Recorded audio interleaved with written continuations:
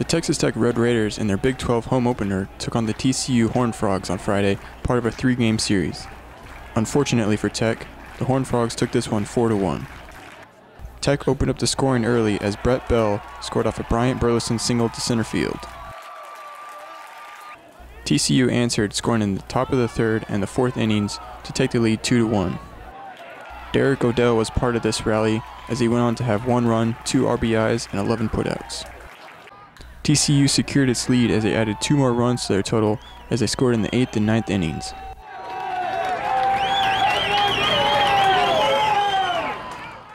The Red Raiders attempted to come back in the bottom of the 9th, but Bell was picked off trying to steal second.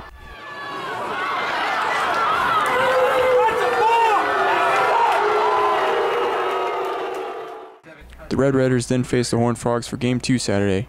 TCU also took this one 7-3. TCU put points on the board in the first inning as Cody Jones scored off a Jansen Whitty single to center field.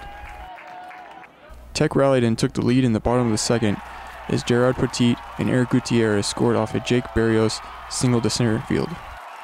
The Horned Frogs answered with 2 runs in the second as Boomer White scores as Paul Hendricks hits a single up the middle. TCU added to their lead as they scored a total of 4 runs in the 6th and 8th innings.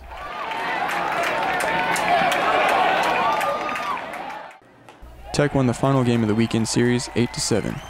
The Red Raiders took the lead early as they scored 3 runs off of Jake Berrios triple to the right field in the bottom of the first, but TCU had a 5-run rally in the top of the third to take the lead.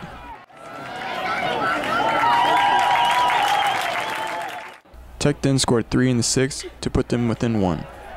In the 8th inning, Gutierrez hit a double down the left field line to bring Devon Conley in, and then Poteet hit a grounding out to drive in Burleson for the game-winning run.